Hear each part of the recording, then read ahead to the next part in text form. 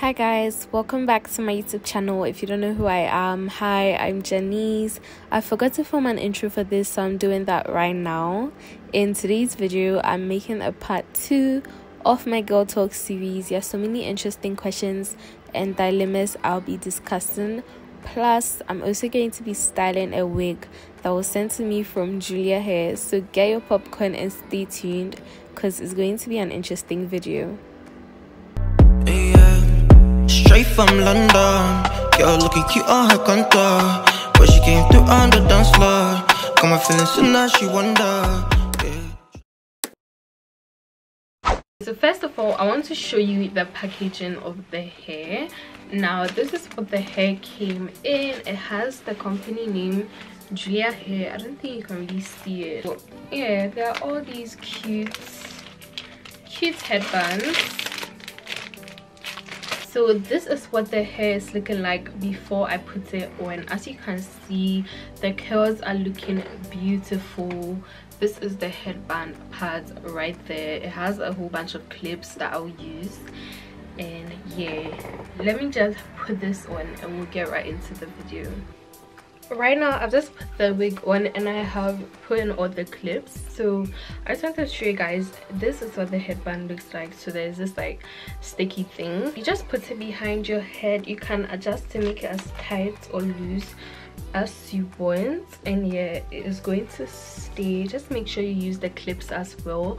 Don't just rely on this because this can easily, you know, shift or move, whatever. Because I didn't do my edges before putting it on, I have just pulled this back. I'm just going to do my edges a little bit. I really don't want them to be extra today. These are what the edges are looking like right now. They're not too much, they're quite simple, but they still look neat, which is what I was going for. Okay, right now I'm going to get into the girl part of this video. Whilst I do my makeup, I will comb out the hair and see what exactly I want to do with it when I'm done with my makeup. So let's just get into that part. So I didn't put out another question tag for girl talk questions. I just went back to the first one I did when I filmed the first episode of this series because there was so many I didn't answer. Now the first question is, what is your take on dating your friend's ex? Guys, I just want to go straight up ahead and say, like, no, don't do it. Like, don't. I feel like there's so many reasons why you shouldn't do it. It's not even with like, even like putting aside like girl code and all that. I don't know. I feel like it depends on how close you and that friend are. If it's like your best friend, that's really shady, because if you can date your best friend's ex, it means whilst they were together you were probably having feelings for him, and like that's really shady. Honestly, if I was your best friend and you dated my ex, I don't think I'd want to be friends with you again. Not to mention how awkward it might be. When we're in a relationship, I was probably telling you about all our problems, and now you are dating him. But I feel like if it's just like a friend, like you're not like best friends, like you're just friends, maybe there might not be like so much of a problem.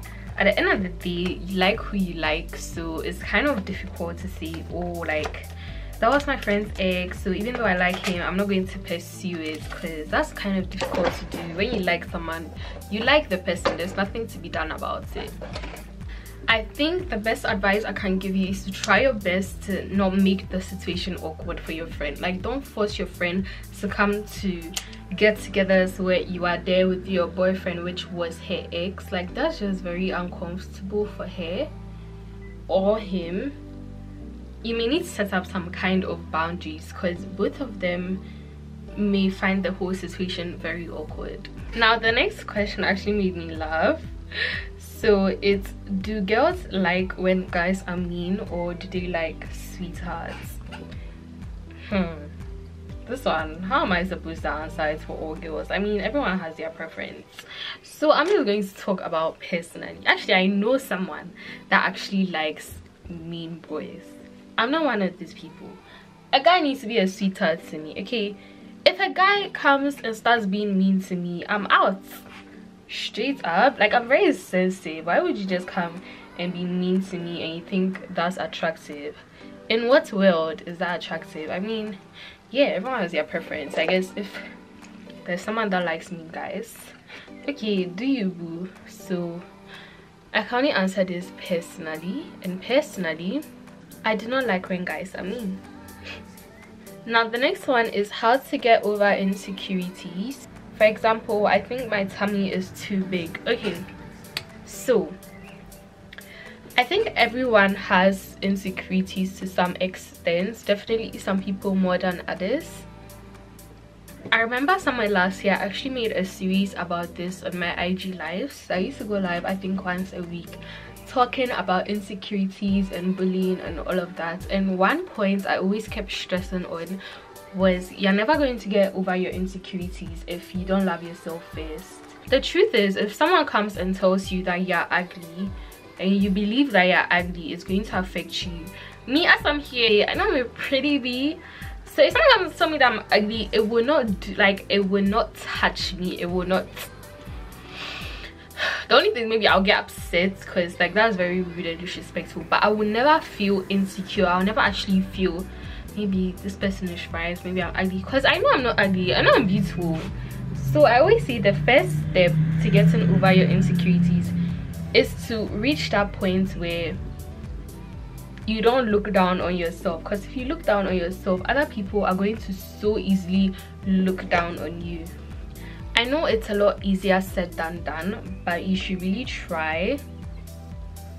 I'm not going to sit here and lie that I don't have insecurities. Once in a while, I think everyone has insecurities. I don't know how I get over it. I think I just do, like it eventually just goes. So maybe you should keep that in mind, that you're just going to get over this stage eventually. This is how you're feeling right now, and try your best not to compare yourself to others. One is, I feel like my best friend is choosing other people over me. What should I do? The person also added that I don't want to cut her off. Honestly, I don't think you should cut her off unless maybe she's been a bad friend to you. I mean, I feel like we've all been there. I've definitely been there where I've been very jealous because my best friend is spending more time with someone else and not me. I mean, that feeling of being neglected is really not a nice feeling. No one deserves to feel like that. Best advice I can give you is to try and talk to your best friend about it. See if that would make a difference.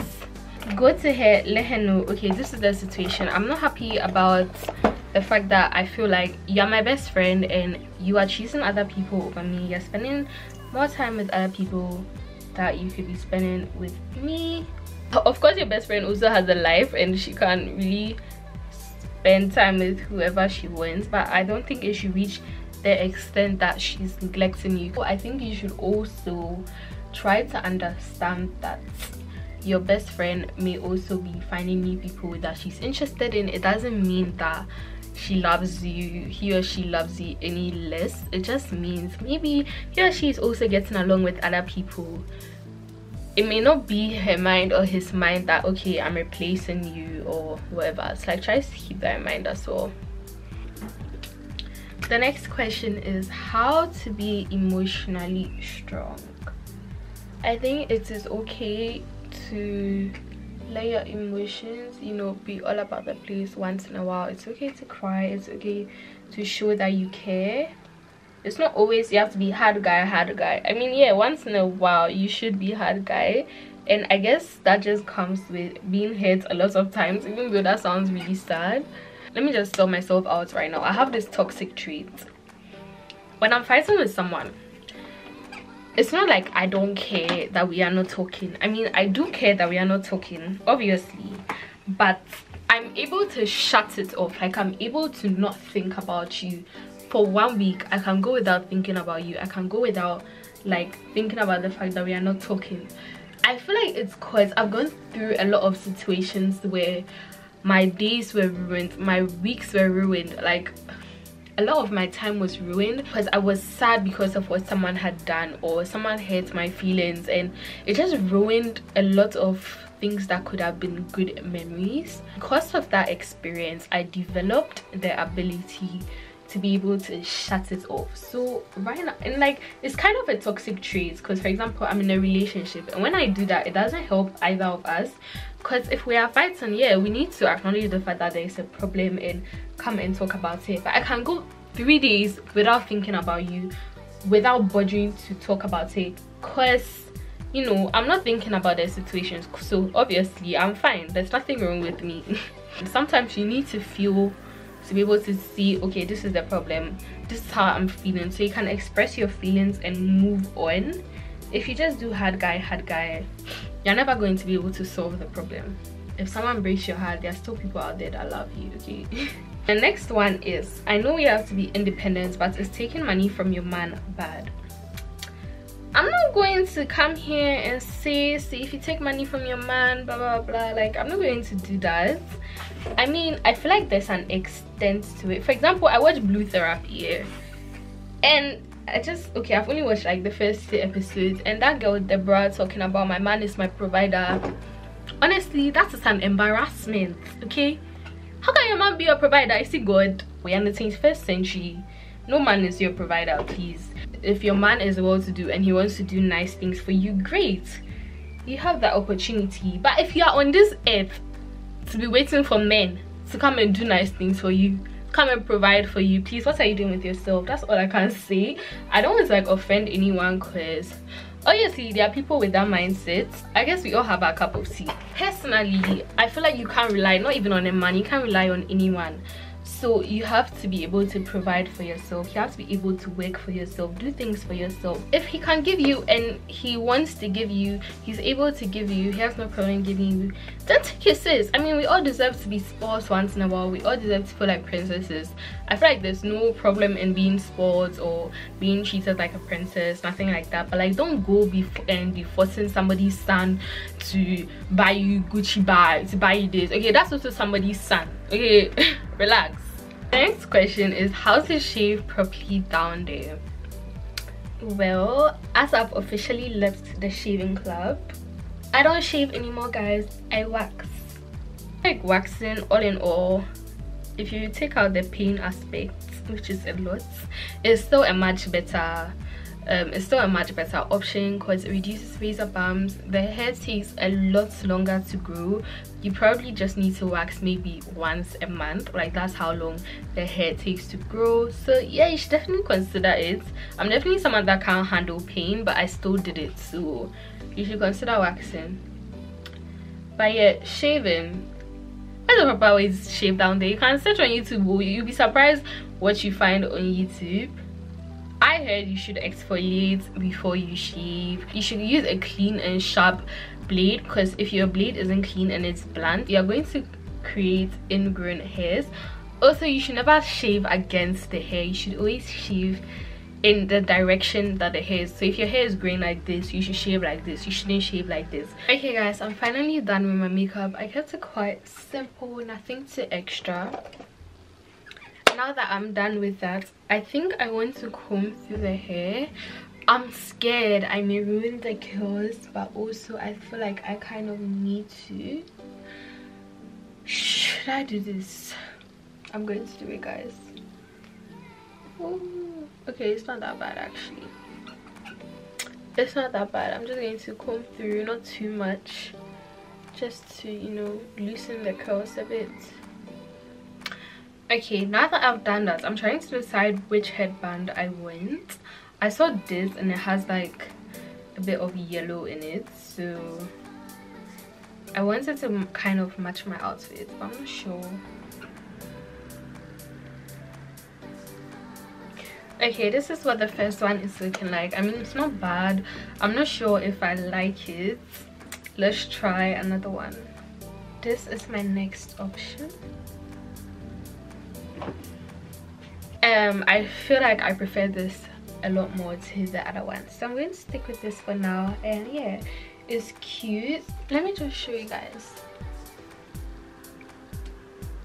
The hair isn't like too thick. It's so light on my head, like I don't even feel like I have this wig on. It's so light and it bounces perfectly, so easy to style. As you guys saw, all I did was brush it out. I didn't do anything. I didn't press the top down. It falls so effortlessly. Now guys, if you enjoyed this video, which I hope you did, definitely be sure to please give it a thumbs up. Please subscribe to my channel if you haven't already and you would like to. Yeah, let me know if you enjoyed this episode of Girl Talk. Next time I'll post a new question tag, so you guys can go ahead once again and send me all your dilemmas. I will try to advise you to the best of my knowledge.